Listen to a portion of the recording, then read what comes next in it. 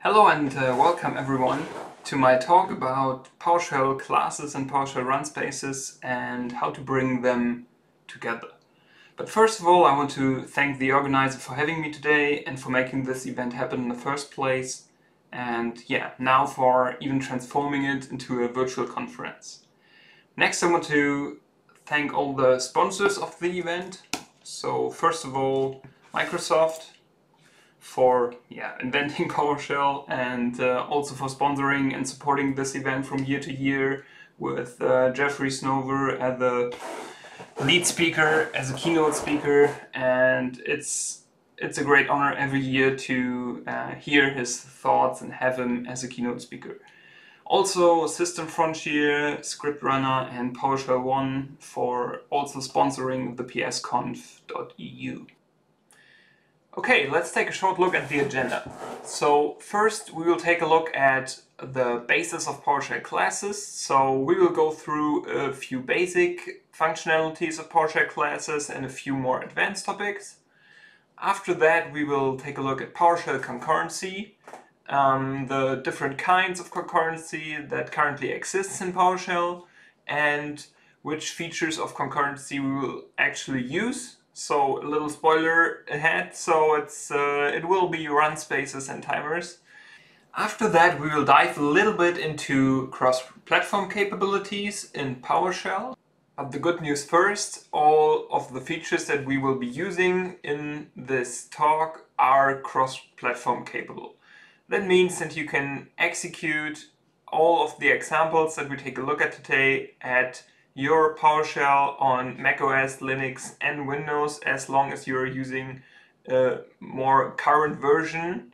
Some of the examples even have syntax of PowerShell 7, so I recommend to use PowerShell 7 if you want to follow along with all the examples that we take a look at today.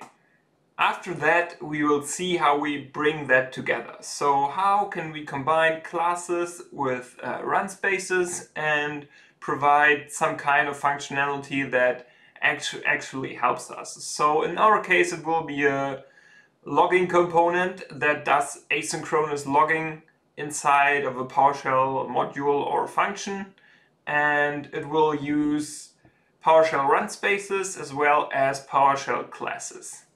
After that, I will be available for questions, so when you see this video, it will probably be either on YouTube or on the live stream of the virtual PowerShell conference, and I will be here in the chat and I will be available after this session ends, and we'll answer any questions that you may have. So let's start by taking a look at what PowerShell classes are and what we can do with them. Therefore, I have created a class called Calculator, and this class called Calculator will be used to take a look at some basic concepts of PowerShell classes, but also take a look at some more advanced topics. The first thing we see is the class keyword. So as soon as we have this class keyword in PowerShell, PowerShell knows that everything that comes afterwards is a class until these curly brackets gets closed. So we can use the syntax, for example, in a PowerShell module to abstract some things, or just import it as a standalone PowerShell file to make use of this class. So, but what is a class? A class is a construct of some more high-level programming languages like C#, C++, Java and so on. So also called classful programming languages. And a class is actually a description of some code, some methods and some things you can do with an object. And the class normally has to be instantiated to be used. So we have a kind of declarative sometimes, but we have kind of description of an object and all the methods that this object holds, and we can create an instance for ourselves to make use of all these methods and all the objects that are inside of a class. We can also combine classes, inherit properties and so on, but we will take a look at that later. So just let's just see what we have in this class file here. So the first thing we see is a variable called operand. This operand is a class property and it is scoped at a class level. So it's a variable at class scope. We will take a look at scoping a little bit more later on, but yeah, it basically means that you can access this variable in the whole class. So from methods inside of the class, from the constructor, and also from outside the class after you have created an instance of the class. The next very important concept is the constructor. So this is a constructor of the class. So we have a class called calculator and we have a method that has exactly the same name, calculator, and this is called a constructor. A constructor is called when we create an instance of this object, so of this class, and as soon as we create one, all the topics, all the tasks inside of this constructor will be executed to give us a state of the instance that is yeah, like the author would like us to use his class actually. So everything we do in our constructor is to take a parameter that is given into the constructor itself. We will just in a moment take a look at how that actually looks. And we will assign the parameter to the class variable operand. You might be confused that we have operand 2 times here, but the important keyword is this. So this relates to the instance of the class that you are working in. When we have a parameter operand, this is just the parameter that the class gets when an instance is created. So let's just take a look at how this looks actually. So it's much more easier to see than to explain. So let's just take the whole class. We will take a look at the other methods here in a few minutes, but let's just take it and press F8 in VS Code to execute it, and you see nothing happens because we just have defined a class. But now we can create an instance of this class. So let's see if we have the instance of the class available. So we called it calculator. We can just see what it is.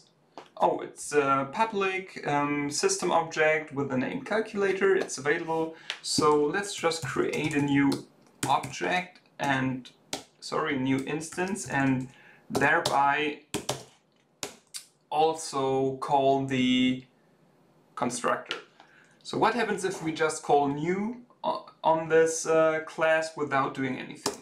So it will throw an exception because we have defined that we need at least one parameter here. So the system tells us it cannot find an overload for new and with the argument count 0. So we will just give it like a parameter called operand, and the operand will be 5 here. So nothing happened again because we have now assigned an instance of our class to our calc variable. So let's see what calc holds. Calc just prints out the description of the class itself. So the only thing that the class currently holds is the operand.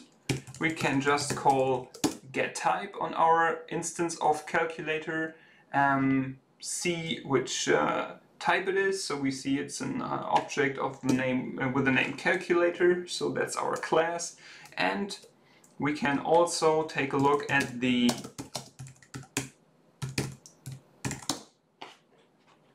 different methods that we have available in our class. So this would be add, divide, is even, multiply, and subtract, as well as the property, the class property operand, which is a double that has generated getters and setters here. So this is what instantiating a class basically looks like. So we've seen that we have also some methods available here. So these are called class methods, and these are just defined the same way as the constructor is defined, just with another name. So we have defined one class method called add, one class method called subtract, one class method called divide, multiply, and one. So I think all of you can imagine what these are for. So we have just created the most simple calculator, yeah, ever. Okay, so let's work with our calculator instance that we have. Let's just try the add method. So I will just add 5, and we have just some verbose output here because we have created an output with right host, but we have used to create us a little bit of like debugging output here. So we just want to know what actually happens and which method is called. So we have called add, so the add method is called. The add method again uses the this keyword, which means the operand variable is taken from the class scope. So because this refers to the instance of the class that we are currently working with, that means that this dot operand is equal to this dot operand plus operand. So this just simply adds the operand of the add function to the initial operand. So what we can see here is that we have a variable add method scope. So we have this class method called add, and we have a variable called operand. And every time we use operand without a prefix, it's just the variable inside of this method. So it is a variable that is at the method scope.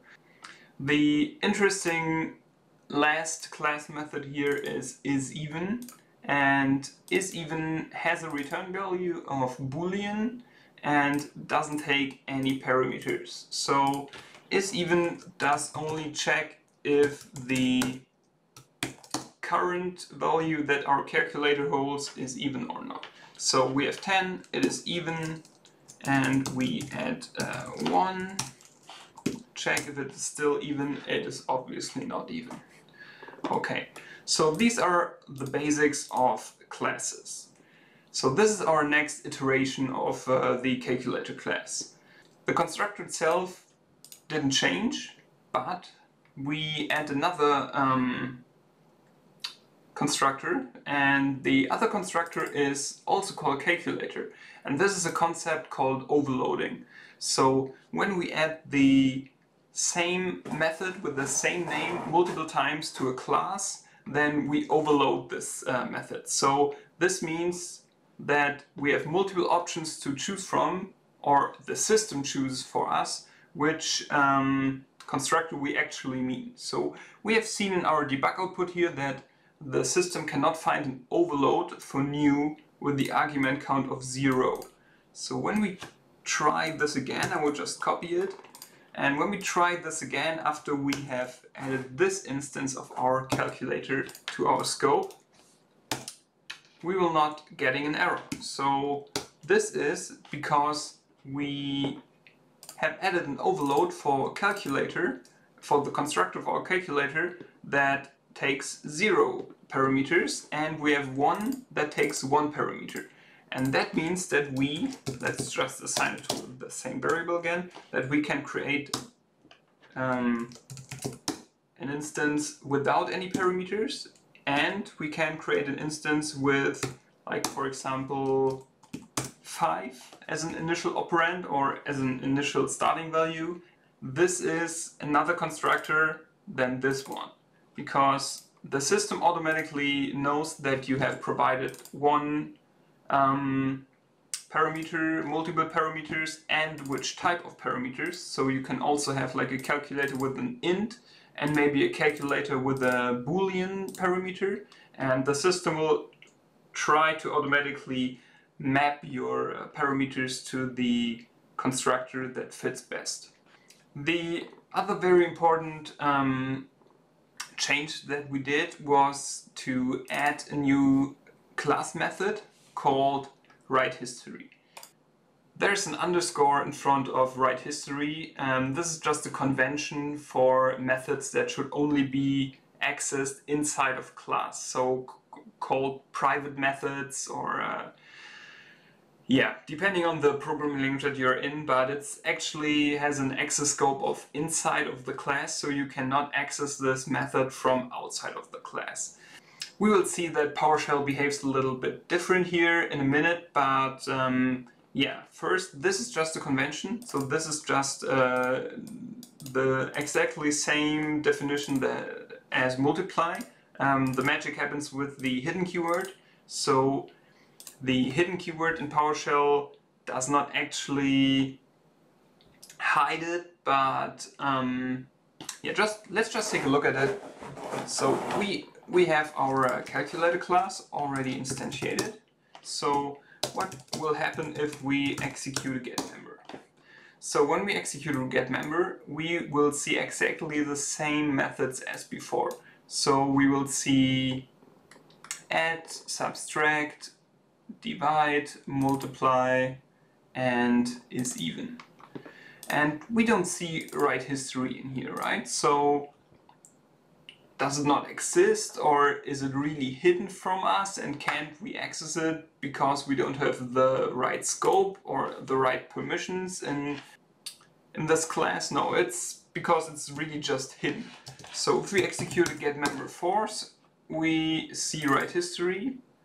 And also if we just execute it, we can access it. So we even can do tab completion on it. So we can access this method actually. So I don't want to construct the entry which has to be put into here, but yeah, just for you to know, it's not like a security feature or something. You actually have access to this method even if you've used the hidden keyword, but it's hidden from the user, so it's more like a usability feature. So let's move on to our next example here. Our next example just added the underscore to the operand to have the convention of internal methods as well as variables to start with an underscore, and this is a class variable. I have also marked it with the hidden keyword to don't be accessible from outside of the class instance, and we have added a little bit of instantiation logic here. So this is not actual error handling, but this at least handles some miscellaneous inputs for the parameter operand. So when you create a new instance here, let's just create a new instance with 5. We can actually see that we also received a new calculator class with the operand, starting operand of 5. So what we see is we can't access, we cannot even tab complete the operand variable anymore. So I can manually input it and I will see that the operand variable is 5, but you see it will not be printed here, it will not be printed in the get member commandlet, and it will be hidden from tab completion. Let's take a look at our next example here. What we've changed here is to add the hidden keyword to the operand and also add the underscore as a prefix to the operand variable or property, because we want to use operand as a class property, so to only be accessible inside of the class. And we've already seen that the hidden keyword doesn't actually prevent access to it, it just hides access to it. So as you can see here, let's just clean our console pretty fast and then let's just add this new one here. So when we create a new instance of our calculator class, so let's just do a calculator new again with like 5.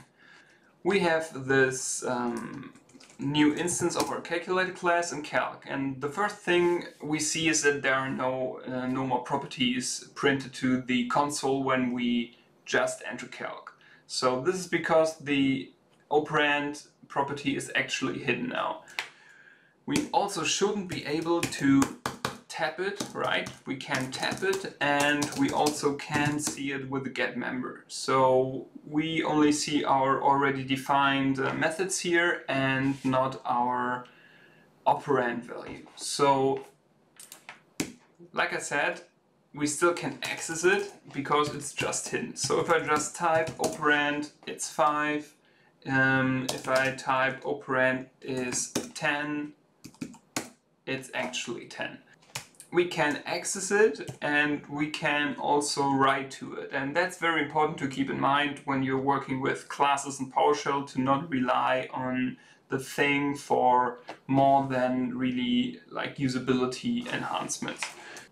The second thing we did was to add some initialization logic to our calculator constructor. So we have just some verification here that our operand is actually a value that can be used inside of our calculator. Therefore we remove the prefix to define which type this parameter is. So before there was int here, now we have nothing there, so it basically can be anything, and we just evaluate with try parse on double if it's actually a parsable value, so if it can be parsed to a double value, and if not, it will become 0.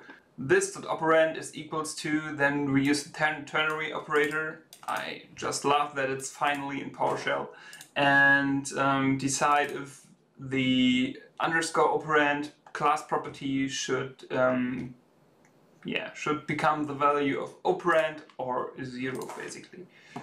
I think we still have to look at the one static property thing here. Static property is accessible from all instances basically and does only exist one. We can also access this property globally with our within our class name. Let's see what calculator has here. So we have history, and history is empty right now. We see history is just an empty array. But if we start to work with this calculator class, so let's create a calculator with the name calc1, and that's just our calculator with a start value of let's say 5, and let's create a calc2 with a start value of 15. So when we start to calculate things, so like add something and add something more, and we add 1, and then we also add something to the second calculator. When we now take a look at the history, we see, oh, the history of both calculator instances were collected in this value. So history, like I said, it's accessible from all instances. It only exists once because it is a static property. And yeah, we created a little helper function also to avoid code duplication.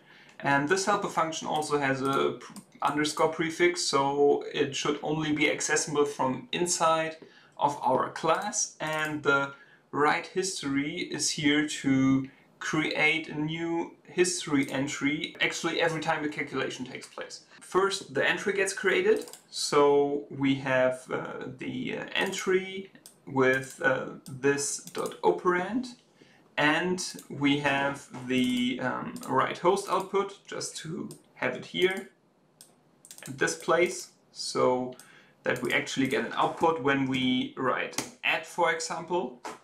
And the last thing is that we use the calculator accessor, so this is not the current instance. So you see, this is not this, so not this.history, but instead it's calculator history. So the same method we use to access the history is used to modify the history here inside of our class, and it's used to append to this empty array.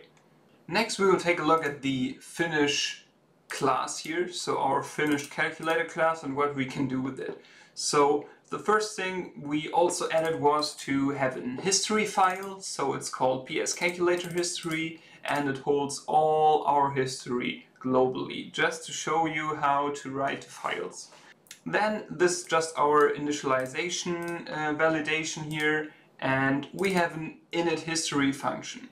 So you see there's a static property still that is called history, and now there's also a history file. So this history file is used to have a reference to the actual history file on your hard disk. This is an initialization method, a helper method to initialize all stuff for the history file itself and for handling the history itself. So let's just take a look at init history here. So we just search for it and see, okay, there it is. Void init history. Init history is a method to create our file, so basically to validate that our file exists by creating it, adding a first line to our file, and also adding the first line to our global history array. All these examples are available on the IT Insights GitHub repository, also linked in the session material. So if you just want to have a little example with no real use case actually, but with some methods and interesting concepts in regards to PowerShell classes, just take a look at it, use it however you want. If you find errors, just create a pull request and fix them, please. There are two more topics that I want to talk about in regards to PowerShell classes. The first one is interfaces, and the second one is inheritance. So first of all, this is an example. I think it's directly from the Microsoft docs for an interface. So this makes use of the system.icomparable interface and creates a new class with the name myComparable. This is not very important for us later on, so we will not go deeper into this. And the second thing would be the inheritance in general. So we have an example here. We will take a look at this a little bit later when exploring advanced possibilities where we can go forward with our example. So in this example, we inherit the properties from Microsoft.azure.cosmos.table.table entity, and the reason for this is that we will later use the Microsoft Azure Cosmos table class to talk to table storage in Microsoft Azure. So this is just an example for an entity that I called VM entity because I wanted to store some information about different virtual machines inside of an Azure storage table. So I created the class of type VM entity, and it inherits all the properties from table entity, which means that I can use it in a method that expects a table entity object. So let's go forward and look at PowerShell concurrency. So we have multiple types of concurrency available in PowerShell. So basically, what does concurrency mean? Concurrency means that we can execute tasks concurrently, as the name already suggests. But it's important to know that there are many different types of concurrency. So we can execute things in parallel, we can wait for their output, not wait for their output, we can wait for their return, we can create a new process, we can do concurrency in our current process. So there are very many different types of concurrency in different programming languages, and how we can make use of concurrency in PowerShell are with the following options. So the first one would be to use jobs, so to use the asJobs parameter, for example, or create a new job with a new job, start job, etc. So that would be a possibility. As you may know, in jobs it's not that handy to handle output. So you need to receive a job object to get its output, and you cannot really do like event-based programming logic or create any logic that executes a function as soon as the job has returned without you implementing that logic again. So yeah, it's great for encapsulated tasks if you want to do some things in parallel. For example, execute the same task with defined parameters on a few virtual machines, on a few computers, on a few files, whatever. Then jobs are really great for that.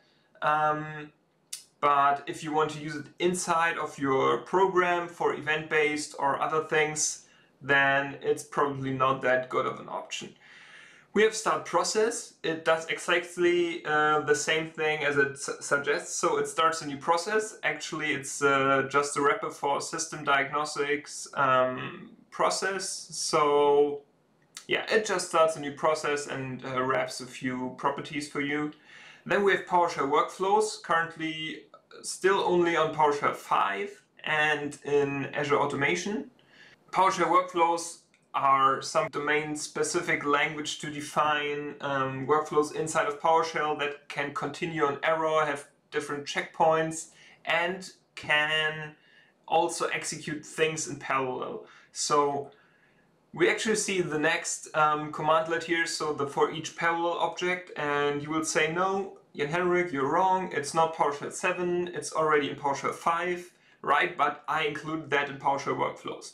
The native for each parallel object is new in PowerShell 7, and it can be used completely outside of the workflow construct. And as we don't have workflows available in PowerShell, in another PowerShell version than 5 currently, it's a really good option to use basic parallel processing in your PowerShell in PowerShell 7. The next very interesting topic would be timers and object events. So we can create a timer and register an event, and as soon as the timer triggers, it will trigger the event or the PowerShell function that we have defined. We will use timers in our example because it's a pretty good way to do things in an interval and checking for actions, and for example use it to write log files or to write logs to somewhere else. Of course, the last thing, and I think also the most complex one to use, are runspaces. So runspaces are a basic construct of PowerShell itself. So each PowerShell session has a runspace and it executes in a runspace. And runspaces are basically PowerShell threads in a very simple form. And we will take a look at that later and see how runspaces actually behave, what it means to have a runspace, what it means to have things execute in one runspace, in two runspaces, and how communication between the runspaces works. The last two things are the most important one for us today. So let's start with the timer one. So if we take a look at this example function that I wrote, it's called start.pl logging. It's just using a timer, so we have a logging timer. The timer is created with new object timers.timer, so it's this one here. And after that we define an action for the timer. So our action is called logging local. It's this function here. And then we define an interval. It's 1000 milliseconds, so 1 second. And we register an object event for our timer, pipe it to null, so we don't get the output. What we provide here is the input object, so the logging timer, the event name, so it's elapsed. That means that as soon as this is elapsed, it will trigger the event. Then we have the source identifier parameter here. It's just a name to identify our timer that we create with register object events. So we call it logging timer, so we can relate to it. And then we define the action that should run every time the elapsed event occurs. So it's our action. We have defined our action as logging local. So what should happen here is that this should write a log file or append text to a log file as soon as our time is elapsed, so each time. And this is completely independent of the PowerShell execution flow in general. So it will trigger every 1000 seconds, it will run in its own thread, and it will not block our PowerShell. So we can continue working while this timer runs down its 1000 milliseconds again and again and again until we stop it with logging timer stop, and then we should dispose it, obviously. Okay, so let's switch over to Visual Studio Code again to take a look at our timer example and also to take our first look at PowerShell runspaces.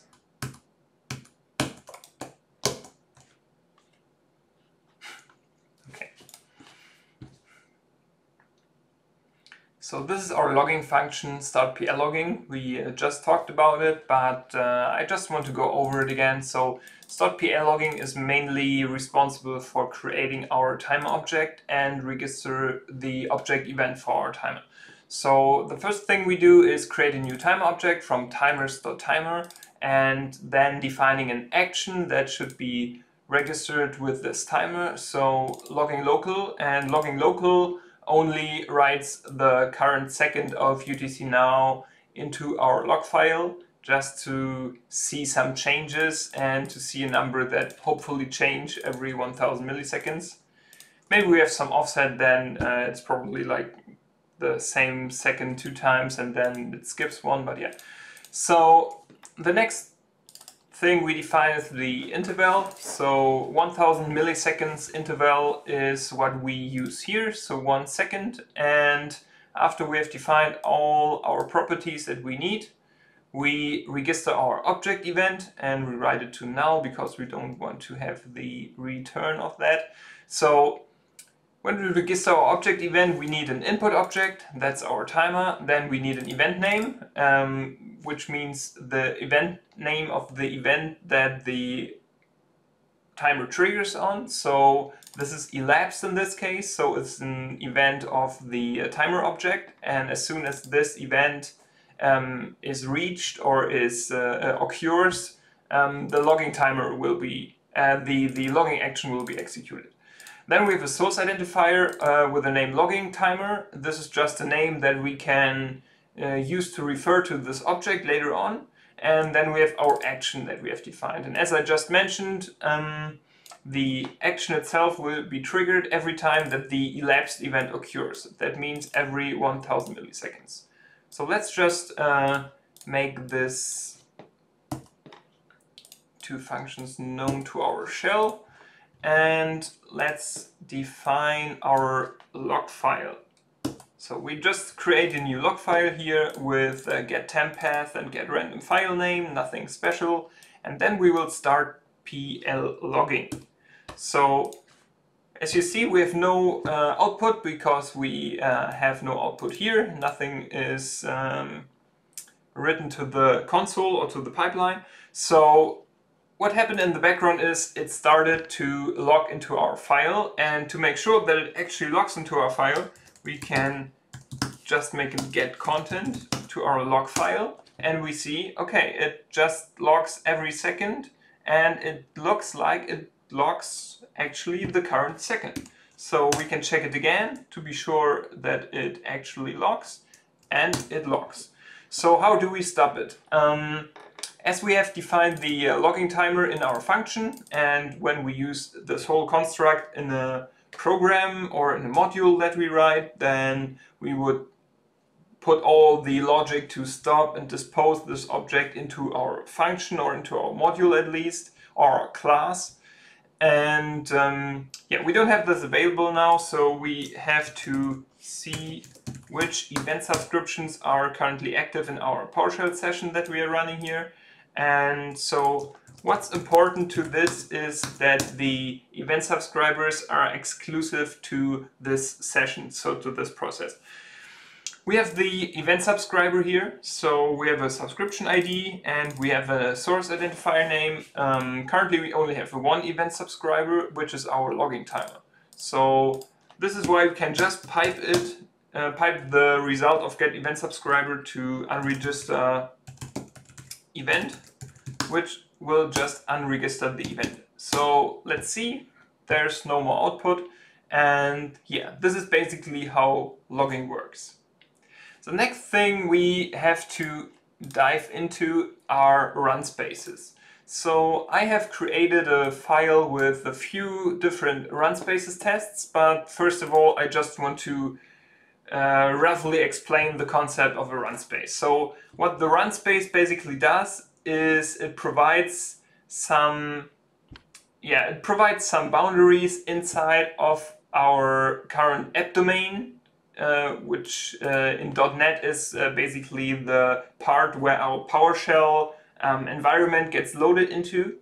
And inside of our run space, we execute our commands. So, for example, our current shell, it is running a run space. Every PowerShell normally runs in the context of a run space. If you're not using PowerShell as a DLL, for example, natively in C# or some other constructs like that, but normally if you have a shell, you have a run space under that, and which executes all the PowerShell commands, and which is also responsible for threading, so for the execution of the PowerShell command that you provide. And this is why it's important to us, because run space is basically the boundary which we will use for multi-threading. So normally run space is or has one thread available to run tasks, so we cannot execute commands in parallel or scripts in parallel inside of a run space. And to show the whole construct and how a run space behave in different situations, I've just created a few lines of output here to see and to understand what the run space actually does, and in which process it runs and which threads it currently uses.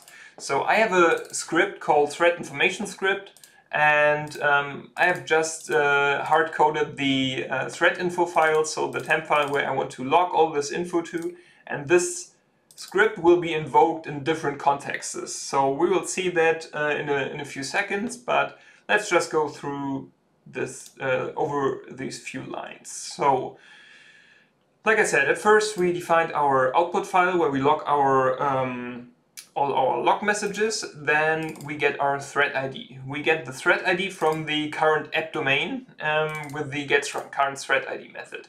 Then we get the process from the thread from our current process ID, so from the $PID variable, and then we will write this out as a log message. So our log message is basically just in square brackets the current time to have a timestamp, then our process name, and then in braces just the process ID and the current thread ID.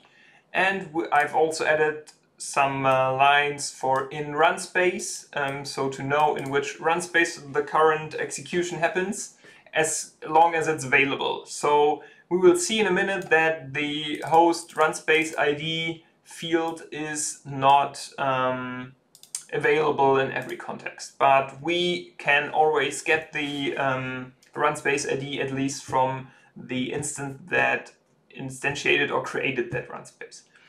So let's just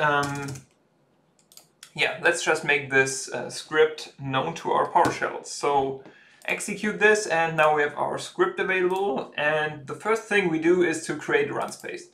So to create a run space, we use the run space factory class in PowerShell.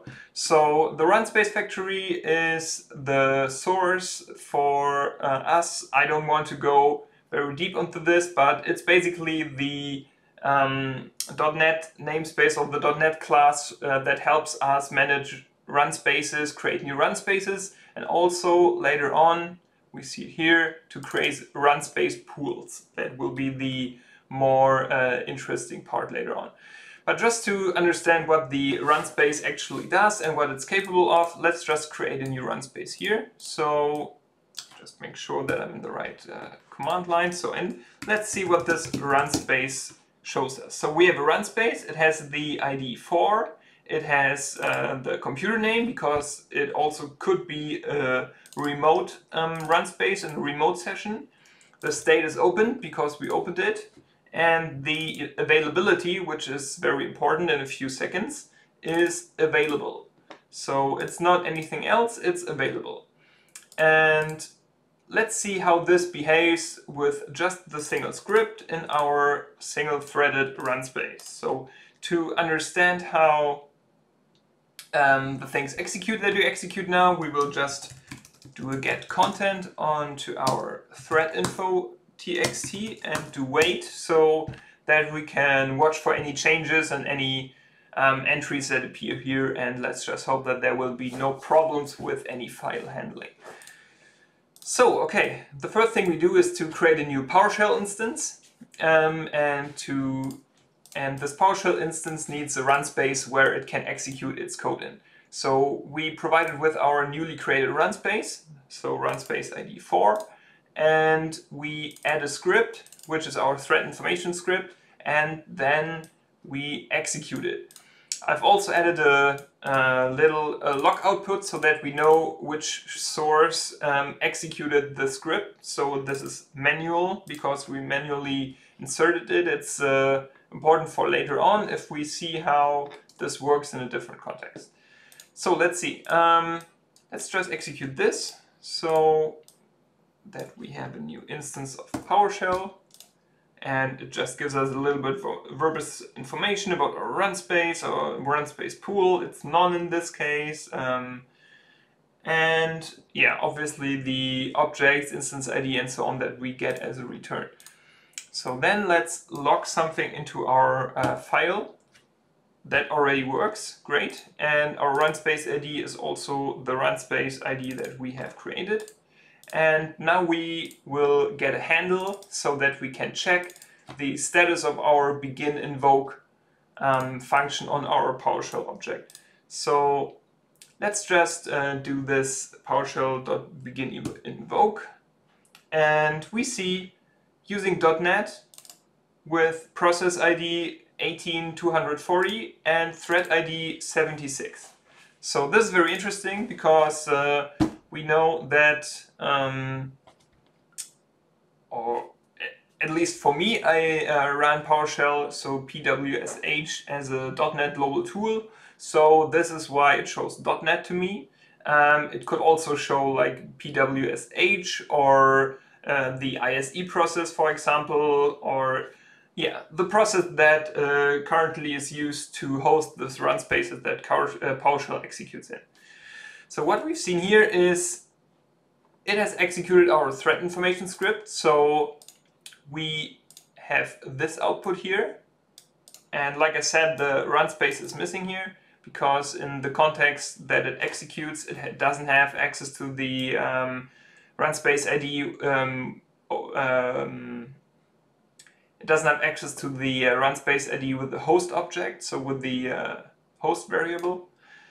And then it slept for 5 seconds and we added another line so that we are not using this thread anymore. And why this is very important is that this, as long as this starts sleep, so as long as this script sleeps, it actually uses the run space, so it blocks it. And so to verify this, we will get a list of our run spaces. So get run space, and we see our 4 run spaces here. Then let's just get the most important information. So our ID, our name, and our run space availability. And now let's execute this single thread again. So now this executes, and if we are fast enough, we see our run space number 4 is busy while executing this code that we gave them. And now it's available again. And what that means is, as long as this runs, so as long as our run space is busy, we cannot execute any other code or any more code. So, and to show this, I've just prepared a little loop for a sequential execution. So what we do here is just exactly the same as above. We just create a new PowerShell instance, tell it that the run space of this PowerShell instance is our run space, so the one that we created up here. and we want to add the script and begin invoke. So when we execute this, so if we take a look at our log here, we see that only one line appears. So that is this line. So we only have one process and one thread writing into this run space. We haven't gotten any errors here, but there were errors internally. So the error would probably be something like, it's in busy state, you cannot handle any scripts, please try again later, or please wait until it's not busy. So what we can do to execute things sequentially, we can just do a little check for run space availability. So we have our run space available here, and we can just check if it's available, and if it's available, we will execute this. And if it's not available, we just wait 1 second. So let's try it again with this part here. So I've added a little bit of verbose output for the run space availability. So we see it checks for our run space, number 4, and we see for 5 seconds, that's how long we wait, it's busy, and then it's available again. So what we see here is that every time it's available again, our code gets executed in a new thread, and as long as it's not available, our code just waits for it to be executed. So this is not parallelity, it's not concurrency, it's just sequential work and just waiting for it to finish. So we don't need this construct to have a similar behavior. We can also do this in every PowerShell script that we have by just sequentially write command after command. So the interesting part is the run space factory. So what the run space factory does, is that it provides us a run space pool, not just a single run space. Because as we've seen, this run space by default has only one thread available to execute on, and then it's busy. Let's create a run space pool. So now we have a run space pool, and if we take a look at it, the output looks a little bit different than the output of our run space. So we have a run space pool availability to available, thread options to default, and we have a cleanup interval. So let's see how this run space pool behaves. So we have this run space pool opened now, and we will do the same thing as before. So we will create a new PowerShell instance, but now instead of referencing and defining a run space, we will create or we will reference our run space pool as a property on our PowerShell instance. So let's just do this first. Now we have it assigned to our run space pool assigned to our PowerShell instance, and we will add our script and we will begin invoke again. So let's just execute this line, this 4 lines here, which do exactly the same thing as we just explained, just with the run space pool instead of a run space. Okay, what we see now is that it uses the same thread actually all the time. So we don't get a new thread ID, it's always thread 31. And we should see our 2 debug outputs. So it started using the run space in thread 31 and it ended in 31. So we have thread 31 as part of our run space pool. So this is probably the thread that is hosting one of the run spaces available in the run space. And very interesting thing that we can do with our run space pool is get the available run space. We have 5 run spaces available by default when we create a run space pool with this properties. We defined that we want to have 5 run spaces available, and as soon as we start invoking, so let's execute this again and execute the get available run space, we have 4. And what happens if we now do another execution in parallel? Let's go down to our script again. So we have the same 1 to 5 loop here and the same parts as above, but this time with the run space pool. And you see we don't have to check for availability this time because we have available run spaces. This is only because we have defined a loop of 5 and we have 5 run spaces available in our run space pool. Let's see what happens now. What we see is all these 5 run spaces started working in parallel. So we have thread 31 again, so this seems to be run space 1. And 4 other run spaces with thread IDs from 30 to 51. And we see the same threads exiting after 5 seconds of sleep in our script. So what that means is that we can use a run space pool for concurrency. We can use it and we should use it because it's much more easier to use a run space pool to do concurrency, and we don't have the cleanup and the garbage collection that our run space pool automatically does for us. So we have a lot of benefits here. One last thing that I want to highlight before putting this all together is how this behaves in the context of timers. And therefore we will create a new timer object. So a new object timers.timer. It's basically the same that we did in our start PL logging. And we will give it some properties. So the interval of 1000 milliseconds again, it should be enabled, and it should not auto reset. Because auto reset basically means that it runs forever after we started it. So if we define an interval of 1000 milliseconds and set auto reset to true, which is the default, which is why we don't have to explicitly state it, it just runs and the elapsed event occurs every 1000 milliseconds or every time the interval has run out of time. So yeah, after that we will register the object event with the timer, with the property of elapsed, and with the action of thread information script, so our thread information script.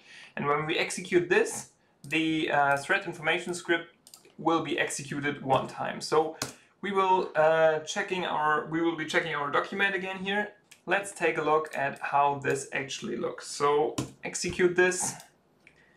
So we'll just watch our thread info file again. I've just cleaned it up. Then we have to make our thread information script available to our PowerShell again. So thread information script execute, and then we will start our timer object. So what this does, it executes once, and now the trigger was, so the elapsed event occurred once. After 1000 milliseconds, it did not auto reset, so it doesn't start a second time. It executed our script, and we see inside of our script we now have access to our run space ID, which is great, which also means, or which also shows us that we are running in run space ID 1. They are great for background threads and worker threads where we need to trigger or write content to files, so some things that need to be done in a specific interval, and yeah, that's what they are great for. This file will also be available in the GitHub repository and in the session materials, so just download it, take a look at it, and execute to understand run spaces and their context better for you. So the next thing we do is to put this all together and to write a asynchronous logging script. So now that we have all the basics, we can actually write our logging class. Let's first discuss what we expect from our logging module. So I needed a logging module that reflects the behavior of syslog. So it basically mirrors the behavior of the syslog log client, which means that we need to provide some kind of syslog compatible log output. So I first looked up what syslog exactly looks like and created a little log message function. It basically creates a priority number. I don't know what it's called exactly, but it's the first value, and it's calculated by facility multiplied with 8 plus the syslog severity number. And the syslog severity number, I've created two enums to have all the options that exist, so the syslog facility and the syslog severity in my PowerShell class here. And before we go into the code, let's just see what this should look like. So we create a new logger instance of our PS logger, and let's just see what's in there. So we just have logger instance, and we obviously have some hidden class properties, but nothing that's visible. So let's just do a get member on it, and we see, oh, we have methods for every severity, for every syslog severity, so like alert, critical, emergency, informational, and so on. And what we can do with these is to, actually log messages into our log. And we need something to log to. So this is where our concurrency comes into place, right? So the first thing we need to know is where does our logger currently logs to. So therefore I've created a log location method, and it shows us the current log directory and the current log file. And we could change that by using the set log location with a path that is then checked and written to these files. So but now we have the name of our log file. We will just copy it and we will watch that file like we did before. So we will do again content of this file, and we will do wait, and we will do force. So there's nothing in it right now. So let's add an entry. Let's add an alert. This is an alert.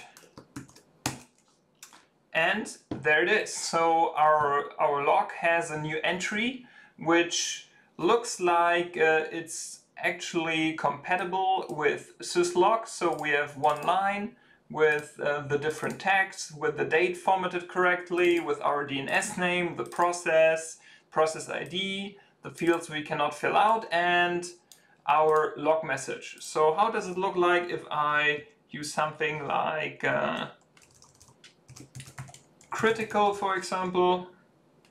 Okay, sorry. So this is critical. So critical. No, we need to write critical in caps lock. So this is critical, and now we have a new line here. We see it's the same process ID, it's the same everything except the priority number that has been recalculated.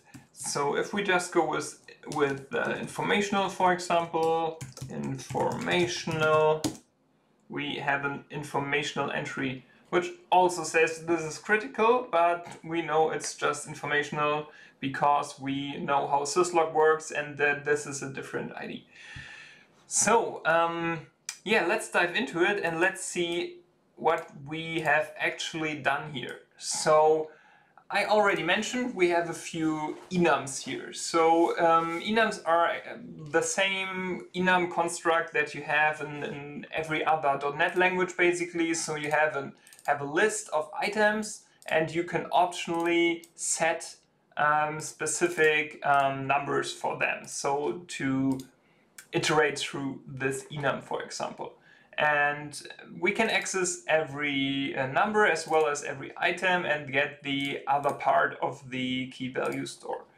So what this enum helps us with is to hold our syslog facilities and severities, but also to hold our log options. This is not actually implemented with Azure Blob, Azure Append Blob, and local logging. Currently, that's why it is set to local. So let's take a look at the PS logger class itself. The first thing we will notice is all of these class properties. So the first class property is the one we already know from our previous example. So this is our logging script. So we actually start PL logging with logging local, and the only difference here is that our logging method looks a little bit different, because first of all, this is just logic to check if the log path changed, and the interesting part is actually the stream writer. So this is $SW, so it stands for stream writer, and it's the object that gets returned when we invoke append text on our log file. Our log file is an actual item, so it's not like a string, but it's an object, and on initial load we create this log file with the file name and the log location that will be defined later on. And after that it gets created, it then checks if it's still the same or if we have changed it, and changes the path of it, but we can ignore this. So the first thing that is interesting is the stream writer that we get, and then we do a while and we check our log entries. And log entries is very interesting because log entries is actually a concurrent queue. So for log entries is our item that we use to communicate to our logging run space. And let's take a look at that later, because we don't know anything about our logging run space right now. And the only thing that we have to know is this is a queue, and the queue, so this while loop just iterates over the queue and tries to dequeue items until the queue is empty. So this process runs every second, and because it's a concurrent queue, we won't run into locks, because the queue does the logging by itself, and we don't have to rely on creating our own logs or do anything like that. So this logging function here then flushes the stream writer and closes it to dispose everything properly. And this is basically everything that is to our logging script, because, like I said, it only initiates the log file based on the file name and log location, and then starts PL logging. We all already know all this. The more interesting parts come with the other class properties here. So we have our logging run space, and that's just a new run space from our run space factory. So we are not using a run space pool, we are using a single run space because we want to have a single run space for logging our PowerShell entries to disk or to wherever we want to log it. Then we have our log entries. So this is a concurrent queue. We have the system.collections.concurrent namespace, which holds all the thread safe objects from .NET. So I recommend to always use these when you handle multi-threaded properties and multi-threaded variables or programs in generally, because otherwise you would have to implement this yourself with a system threading monitor, for example, so with enter and exit. If you want to use a hash table, for example, but there's also a concurrent, a synchronized hash table, which is a concurrent object and thereby is thread safe.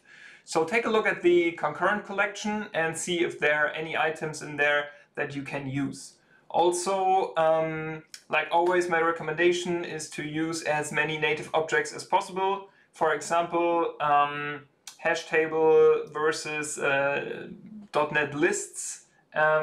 Lists are superior in like every case, so try to stick to native .NET objects, because you have much more control and much more visibility to know what actually happens, and also in case of an error or problem, it's much more easier from my perspective to debug things like this if you use the native .NET objects, because the error messages will also often be much more verbose. So what else do we have? We have the current process ID. It's the process ID just from the PID variable. We have a process name that is not defined now. We have a log location, which is just our path. We have FQDN, host name, file name, and we have our syslog facility, which is local 7, which is basically the default if you're just doing standard syslog logging. So yeah.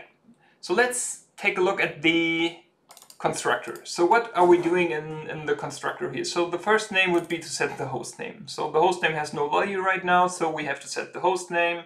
We have to set the FQDN. So we do this by getting our suffix, by querying the DNS suffix from our network card, and by combining it with our host name. So the FQDN gets written here, so we again use the ternary operator here. I love it. And we just see if suffix is empty or not, and if suffix is empty, we just return the host name. If suffix is not empty, we return the host name dot suffix. So yeah, very basic logic here. And the last part is to generate the file name of our host file. So I choose to go with a pattern that I use very often. So I just use the host name and use like standardized date format here. You will just see how it looks. It's basically, where's the file? It's basically this. So we have the host name underscore our timestamp dot log. So let's stop this because we don't need this currently.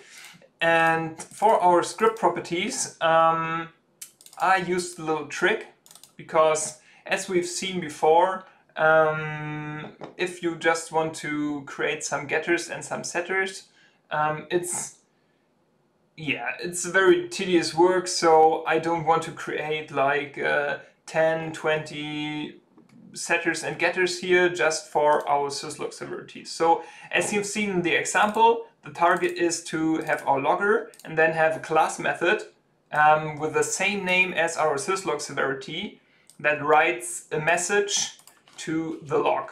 So we need to create a class method for every syslog facility. So that means for every syslog severity.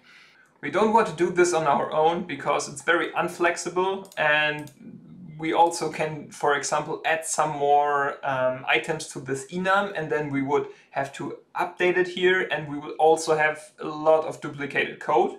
And I always try to avoid duplicated code because, yeah, it's best practice. And so I created a little function called add severities.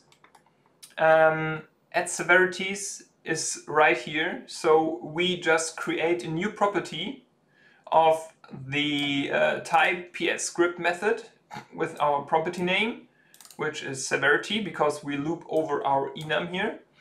And so this is the severity, and after that it's actually a script block that refers to the content of our script method. So what should the script method look like? And you will notice that this get new closure, we have to execute it to get the right variables from the parent scope and from the parent context into our variable here. So because what we want to do is to create a general method that writes or that calls the underscore log message method with the value that we provide. So it's this value from the param block. So that is, for example, this is an alert here. And we want to give it the prop name. The prop name is the severity. And so what we provide to the log message is method is our log message and which severity type it is. So alert, informational, and so on. And to be able to reference these correctly, we have to do this basically. So we have one of these is the prop name from here, and one of these is the prop name we give into our log message function. And to get this resolved correctly, we need to get a new closure. So after that, we just add our just created PSCRIPT method to our object. So this .psobject.methods.add. Remember, this is always the current class instance. And after this, we have all the severities created. So when we do a get member again on our logger object, we see that here are some script methods called alert, critical, debug, emergency, and so on. The next thing is just to start the logging, and this is where things get interesting. So when we start logging, what we actually do is we create our logging run space. So you've already seen that we created our new run space from our run space factory in our logging run space. So we will use this variable to create our logging run space.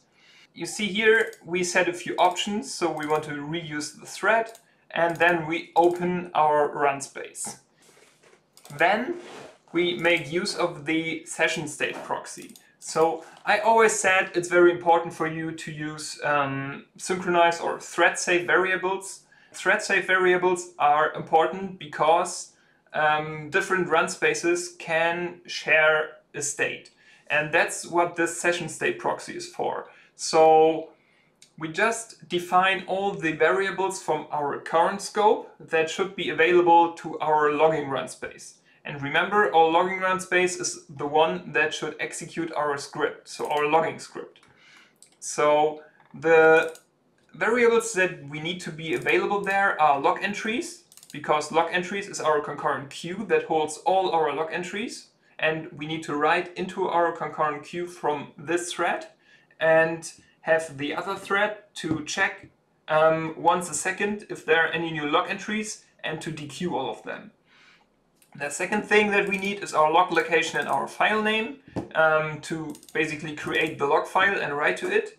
And then we need our host name for some log output and to create the file, and yeah.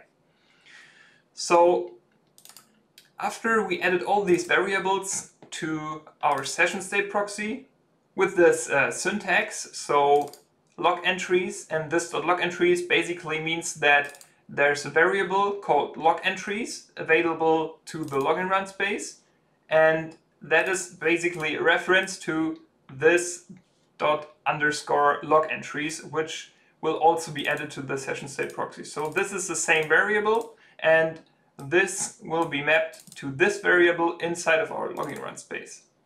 And we can see this because we have already taken a look at our logging function here.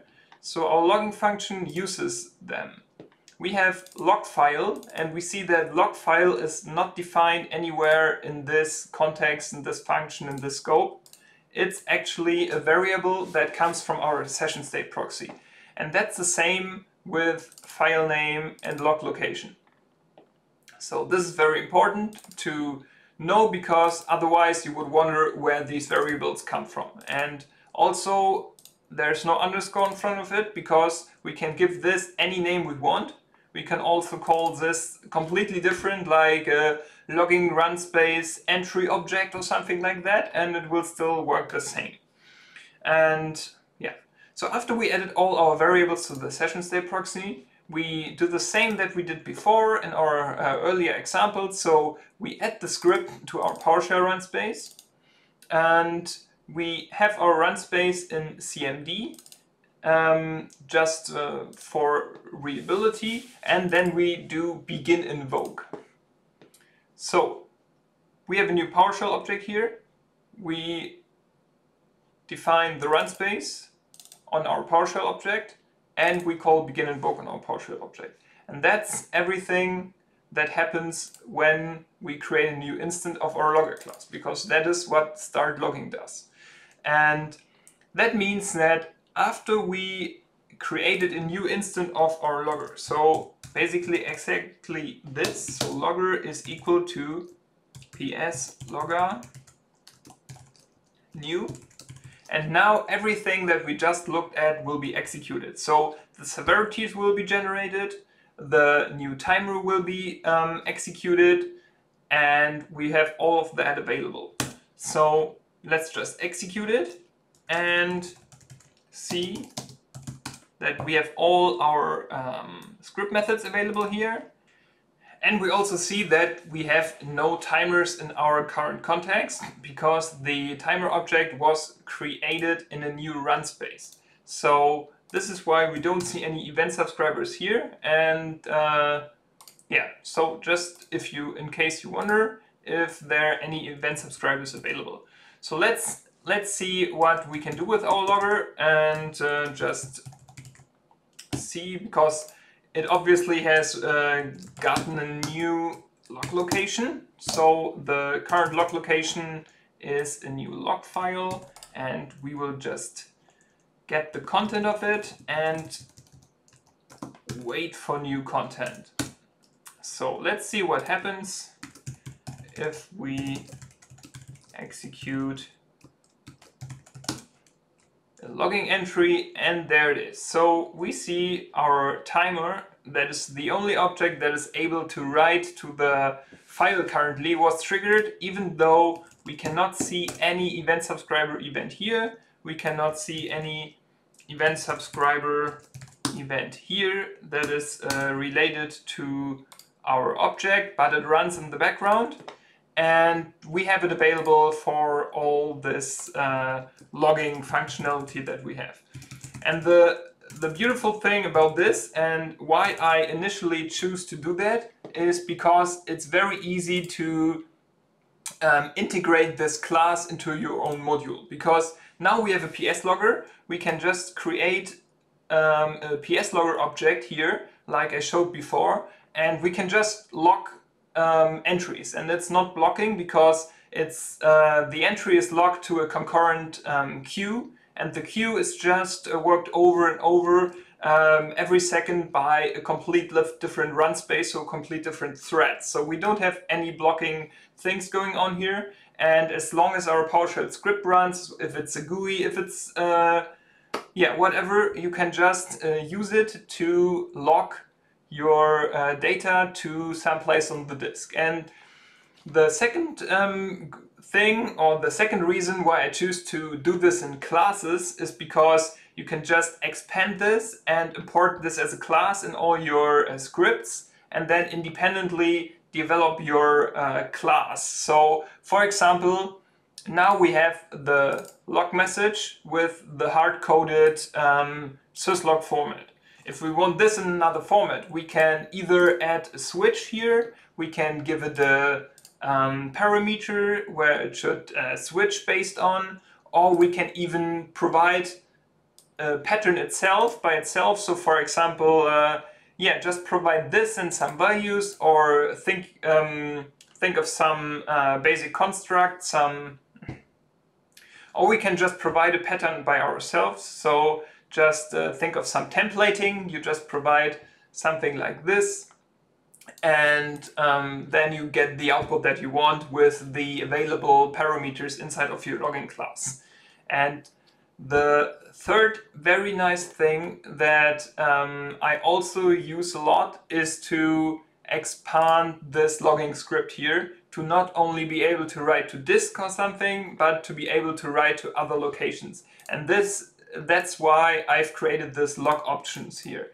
So the log options that I use most often are actually Azure Append blobs. So Azure Append blobs are just log files, but blob objects that you can only append to. They are especially good for logs. That's what they were made for. And it's really easy to write into append blobs, basically. So that's a very good opportunity here to write to other systems. You can just do like REST calls, or yeah, do whatever you want. But the thing that you should take away from this is that it's extremely modular, and that you can recycle all your code very easily and import it very easily if you put this into a class file, if you use the class file to import your logging script, and then, or any other type of script, and then just do all the changes in your checked in logging file and just import them later on in your code.